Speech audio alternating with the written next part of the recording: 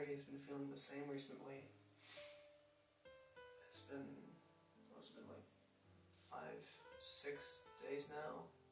I can kind of see the light at the end of the tunnel, but I really don't think I'm out of the woods quite yet.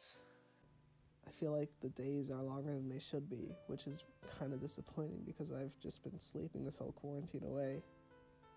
I'm usually too tired to move or do any work for that matter, so I just end up sitting at my desk, imagining what it's like outside. I'm waiting for some energy to hit me. I know it's a weird thing to say, but I always thought I was, immune or something, because, well, I've dodged its grasp all the way up until now.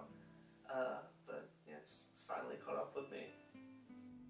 And recently I started getting short bursts of motivation and began actually trying to catch up on the mountain of lectures and assignments that have piled up. But just as soon as that motivation appears, it gets replaced by a heavy feeling of fatigue, and I just sink back to sleep. But soon, I'll get out of this, and I'll be able to join my friends on the outside of these goddamn walls again. Hopefully sooner rather than later, right?